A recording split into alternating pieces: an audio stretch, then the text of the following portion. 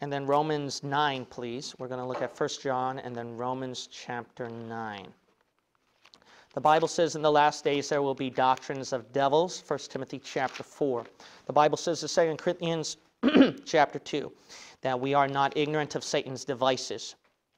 So it's important that in these last days we are to be aware of what Satan's doing in our world, and we are not to be ignorant of what he's doing to deceive people in these last days. We are to keep our eyes open. Okay, so we're going to look at Romans chapter 9, and let's start out right here at verse 3. Romans chapter 9, verse 3. So, the wicked world today, you got to realize that they're trying to bring in the New World Order, as you might already know.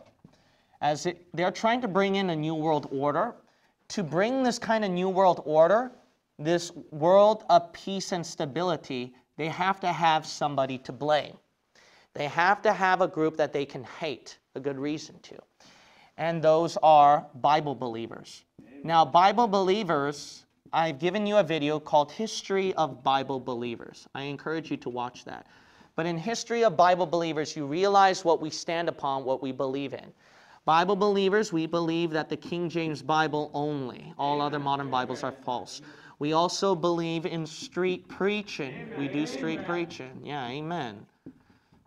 We believe in the fundamentals. So we take the Bible literally. We take the Bible literally. Okay, so we are fundamentalists.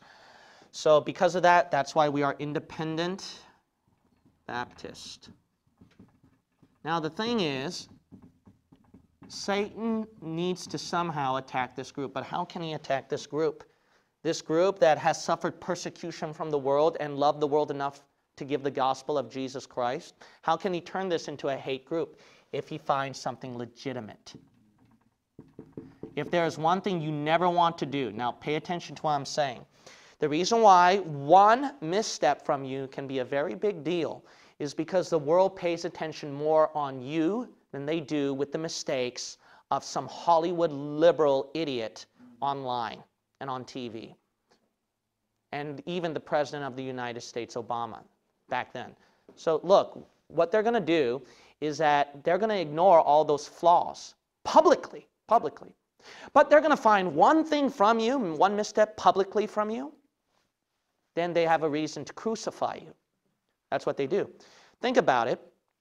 Let's look at Romans chapter 9, verse 3. For I wish that myself were accursed from Christ for my brethren, my kinsmen, according to the flesh. Now notice right here that the Apostle Paul, what did he do with the wicked world, such as his own people? What did he wish for them? He wished that he could even go to hell for their sake. Can you say that? That's really hard. But see right here, he loved them enough. He loved them enough that he was willing to go to hell. So we are supposed to have a love for this lost, wicked world so that we can lead them to salvation. Of course, it makes me angry. It ticks me off more than ever of what these wicked sinners are doing, especially in these last days as it gets worse and worse. But you got to realize it's not hatred. It's also grief and pity. You got to realize this. If it makes you more angry, it should increase your love even more. Because you got to realize how blind they are and how you could have been one of them. That's right. So that's why it should make you really grieved. Now look at the book of 1 John. 1 John. We're not a terrorist group. We're not a group that goes around hating people. Now look at 1 John chapter 4. Look at verse 8. 1 John 4:8. He that loveth not, what? Knoweth not God. Knoweth not God. I mean, if you're a saved Christian in the Lord Jesus Christ, you ought to know that feeling of being lost in sin, what you once were, how deceived the world is. And that should actually increase your care for them, not hatred. If you don't love, then if you don't love, you got to realize, not knoweth God. Knoweth not God for what? God is love. So I'm going to ask a question. Do you really know God? Oh, yeah, I know God. Then if you know God's nature, you know that God is love. And he loved them enough to die for them on the cross. Now, I know the verses, and I taught this too. You got to realize that with lost people, God's nature is hatred and wrath upon them right now. That's why he doesn't hesitate to damn them in hell for eternity. You got to understand.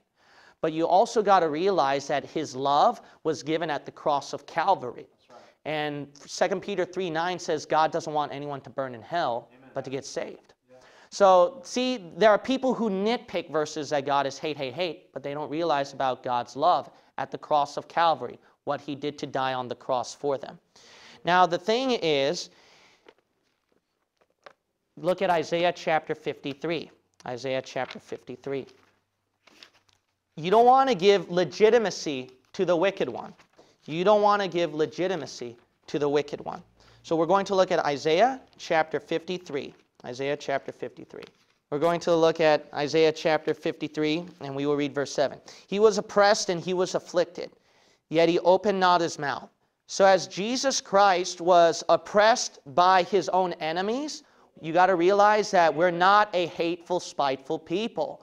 We are people who care for people's soul and love for people's soul. Jesus loved them enough to die for them and let them spit and mock him. Look what he did. Keep reading. Yet he opened not his mouth. He brought as a lamb to the slaughter, and as a sheep before his shears is dumb, so he openeth not his mouth. That's what it said, right? Do we follow that example? Yeah, because what did Paul say at Romans 8? We are all accounted as sheep for the slaughter. As Jesus Christ, we don't return hatred, we return love. Now the thing is this, by doing that, they can't find anything legitimate to crucify us. But unfortunately, the world, they will nitpick. So what Satan's doing in the last days, I'm not going to cover the liberals. I'm not going to cover Hollywood. I'm not going to cover the Masons, Catholics, elites, and I'm not going to cover the Muslims or the religion. I'm going to talk about this one group, these kind of groups of people that Satan will use to accomplish his New World Order. To accomplish his New World Order, they have to have an enemy. And in order to find these enemies where the world can see that these are not peaceful people, they have to find something legitimate. So what does he do with the King James Bible? He uses certain KJV-only pastors. Yep. And these KJV-only pastors, they go post-trib. Yep. That's why they become anti-government. And then rebellious. They believe in rebellion. Now, do we submit everything on what government so-and-so will say? No, we don't do that like a bunch of dogs. But what we do, we believe in submitting to the powers that be unless it contradicts doctrine with the Scripture, and we say no. That's it. But there are these people who just want to do whatever they want to do. They just want to go total rebel on the government. So post-trib. They go anti-government, and then they also go anti-Semitism. So see, these are a hateful group of people, as the liberal world might say. So then you get junk going around on the internet, going around on churches with this replacement theology garbage, where the whole world can see them as this group of churches who are KJV only. I'm not lying. They are KJV only. But they will have a thing called an anti-Israel conference. They will have ridiculous things where they will post out DVDs and they will wear dumb T-shirts saying, you know, free Palestine and stuff like that. It is pure wickedness. So see, they find something legitimate with KJV only people. KJV only people. They find something legitimate. Not only that, what's going to happen with other, I'm talking about Christians, other Christian churches who are apostate? Who are they going to find the hate group? Boom. Not the NIV people. They all believe in loving and sharing. Yeah. Not the NASV. Not the ESV. But look at these bunch of people. Look at these bunch of people who are anti-Semite and then, you know, who are rebels and who's causing problems, and they don't, and look at that bunch of hate group of people right there. So these Christian churches will come out on the news When the news media criticizes KJV-only churches, then they compare with the other Christian churches, and the other Christian churches say, yeah, we are not those kind of radicals and extremists. How about that? So you know what they do? They bring the apostasy. This bunch of people help bring in the apostasy even more. They help bring in the New World Order even more. Not only that, street preaching. You got these rebels and jerks out there. All they do, what these people do, all they do is that they preach about you're going to hell. That's it. All they do is preach about their sin and tell them they're going to hell. Now, is that true? Yeah, amen. That's true. Amen. Do we preach about that? Of course. We preach that you've sinned. Because you've sinned against God, you go to hell. No compromise right there. But for crying out loud, why are you telling them about sin? Why are you telling them about hellfire? So that they can turn to Christ's love at Calvary to wash away all their sins. Amen. But these idiots out there who are street preachers, see, the devil's doing a great job. They're getting on YouTube. They're getting all the attention on campus. They're on the news. And when people see street preachers, they see them as full of hatred and hatred and hatred. Just all they do is just condemn, condemn, condemn. And tell them they're going to hell, hell, hell, hell, hell. Not only that, when they condemn these people, what they do is use sarcasm. Yeah. They use sarcasm and mock these people. You know, all these young women who goes around in short shorts, these street preachers keep saying, you're a whore, whore, whore, whore, like that. Like, how are you going to win the gospel of Jesus Christ? They use shock tactics. Shock tactics. They will hold signs that say faggot, stuff like that, at a parade, so that they can incite the intention of the people so that they can preach to them. Preach to them what? To stir up their anger even more? That's not how it's supposed to be done. That is not how it's supposed to be done. So we see right here that, Satan's going to use this. That's why they're going to have laws that's going to ban street preaching one day. Thanks to those people. Thanks to those people. We believe in street preaching. We believe in standing for the King James Bible. But now the world has labeled us with these guys. Not only that, independent Baptists. You hear this word all the time. Why do they keep using fundamentalist Muslim, fundamentalist Muslim, fundamentalist Muslim to refer to ISIS, using a blade to, it's just awful, slice off a person's neck off. And they compare that to what? They compare that to fundamentalist Christians who you don't even see doing something crazy like that. Yeah, some of them on the news may be nuts, but they're not like that. But see, they put them in the same bunch. Then you got Westboro Baptist. These guys come out and they give a bad name to Baptist churches. And that's why when you're trying to find a place to rent, and then you're kind of careful when you say Baptist because you know what people are going to think. See that? So the devil accomplished his goal. The devil accomplished his goal through these kind of people, through this hatred that is going on with Baptist churches. Going at military funerals? What in the world? Holding signs at military funerals? What in the world, man? What in the world? You think Jesus Christ went inside funerals? Look at the Bible. When Jesus went to funerals, did he preach hellfire and judgment? Or did he comfort them and even raise their dead ones back to life? Yeah, amen. You know what I would do at a funeral? I am the resurrection and the life, as Jesus did at John chapter 11. Right? At the funeral there, what did he say at John 11? I'm the resurrection and the life. He didn't go, you're going to hell? What in the world, man? Wicked people. Now, you know what they're going to do? Here's what Bible believers are known for. We believe in exposing the errors, right? We believe in exposing errors.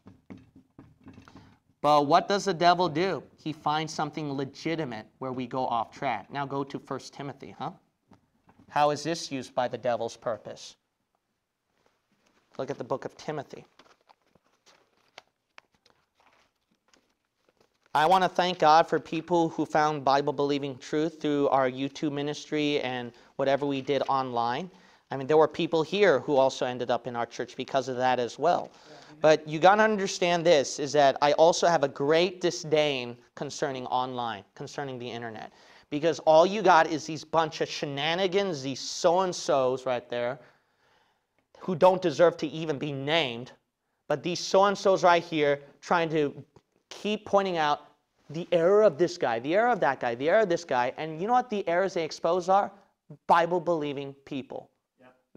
What, is that their ministry?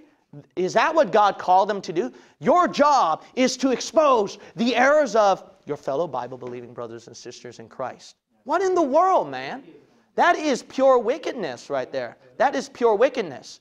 Well, the Lord said I'm supposed to stand up for truth. If you really believe in that in heart, soul, and spirit, where are your videos against John MacArthur? How many videos do you have against James White? How many videos do you have against the Catholic Church and Buddhism and Islam? How many videos do you have? Or how many of 99% of your videos is all Bible-believing Christians who are trying to be KJV only, street preaching, fundamental independent Baptists, and exposing the errors?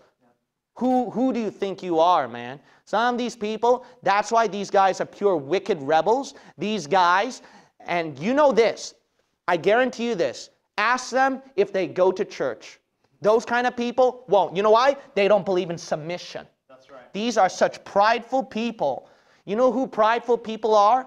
Prideful people are people who are not willing to submit. That's right. They are not willing to submit. Those are prideful people. You know how the Lord used our internet ministry? You know how God used Bible-believing pastors today? Because they submitted under somebody else before. You understand that? You know why? Because God can't give a position of authority unless a person learns humility first. Yeah, amen. It is pure wickedness of some people who have pride issues, and that's why they go on their own little charade and ask them simply, how many souls have they led to salvation? When's the last time they went to church? When's the last time they submitted under somebody? These people want to be teachers, but they don't want to be taught themselves. That's right, amen. That is pure wickedness right there. And that's why some of these people will stick in front of a camera until their skin turns white. And if you're 60 years old at that, then you must be an incredible loser, and I feel sorry for you. And some of you people who are out there who are just lost somewhere in the woods, lost somewhere away from Bible believers, all that, I mean, I feel sorry for you. Some of you people who used to attend Bible-believing churches but got out of there because you had a certain pride issue and you hide it with false humility as well, the Lord knows your heart. That's right. Yeah, amen. Well, you know, I'm humble in this, I'm humble in that, I'm humble in this, I'm humble in that. Then if you are truly a humble person, why did you make that prideful move? Why did you say those things as a prideful remark? Why did you make that move then? If that wasn't humility, what is that from? That's from pride. One lie makes you a liar. One murder makes you a murderer. And I don't care if 99% of the time you didn't commit murder. One time is enough to make you a murderer. I don't care if you're 99% of the time humble on what you appear online. Just that one jerk move that you did, just that one idiotic move that you did as rebellion was enough. It shows what kind of a person you are, pride. That's why you see me, when I expose errors, I'm going to expose errors of people who are deceiving and corrupting the world. Yeah. If there were people who believe the King James Bible is the perfect pure word of God and dispensationalism, you notice right here, I leave them be because they're doing a good work in saving souls and helping out people. Amen. And if those people criticize me, so be it. I'm glad at least they're trying to save souls out there. Yeah, I'm glad that they're trying to rescue people from wrong doctrine out there. I don't care if their subscribers are bigger than me, smaller than me, right. They have more people or not. If they steal my sheep, man, that hurts me, but I'm at least glad that they can minister to them. I don't care about that. You know why? Because I'm all about saving the world, helping the world open their eyes to the gospel of Jesus Christ. Not get in a competition of who gets the most fame on YouTube and get so jealous that you just name every person in the book because you're just a miserable old louse. Just a miserable, bitter old louse. Shame on you, and I know that the Father's going to judge you. And that's my evidence was you guys who saw me online, you can even watch the video. I preached a sermon, I'll bless my enemies. I'll bless my enemies in churches and the internet. You all watched me in that video, and you all watched me later on in a later YouTube video on what happened with my enemies. So you enemies out there know what I'm talking about. So the Lord can handle you thoroughly. I don't have to handle you. That's right. Yeah. I don't have to handle you. But it just disgusts me about prideful people. See, because of this what? Exposing error attitude, what does it do? It brings legitimacy. And the whole world sees that. And while they're thriving and growing more and more, they're tearing each other apart. And while Bible believers are tearing each other apart, they're thriving even more and more and more. Wow. Who do you think you are, man? You're just helping the New World Order. Shame on you. Amen. I had some people that I could just crush with 2 little fingers through all the verses and stuff like that. And there were people, I mean, people in this church know who I'm talking about too. And they would tell me about this kind of stuff. And do you know how tempting it was just to retaliate back on video and to crush them and make them look like losers? But you know why I refuse to do that? I refuse to do that because I don't want to bring legitimacy to this wicked world on what kind of people we are. I absolutely refuse to look like a circus clown like you. I absolutely refuse. I will only expose the error when I should. When they have an influence that hurts people's souls. That's when I will do it. So I do not apologize if I would expose. You saw me. All right? I'm not the type of people who backs out. You saw tons of my videos. I will call out these people. I will call them out by name. I will even be sarcastic of them and even name call them. I don't hesitate. I don't back down. You know why? I know when to do it. Amen. And I know when not to do it. The last thing my people need is for me to teach every Sunday and every Wednesday on so-and-so and so-and-so and so-and-so and so-and-so, the same person. So if I post one video and that person posts 5 videos against me, what's going to happen? Am I going to be a blessing to my church to post 5 more videos just on the person who picked on me? No, absolutely not. No, I've got better things to do than be a miserable old louse, sit in front of the camera, and then just try to find criticisms. What a miserable life. I feel sorry for so-and-sos out there. Okay, so don't bring the New World Order. Don't give them legitimacy.